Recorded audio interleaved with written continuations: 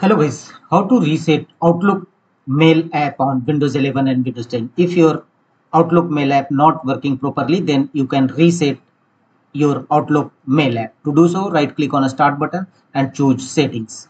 You may press Win plus I shortcut key to launch Windows settings in your system. Go to apps from the left side, click on it. Thereafter go to right side and click on installed apps. Here, look for Outlook, type Outlook in search field and click on three horizontal dot against Outlook app and choose advanced options. Scroll down and you will find the option reset. If this app is not working right, we can try to repair it. First, try to repair it. If this app still is not working right, then reset it.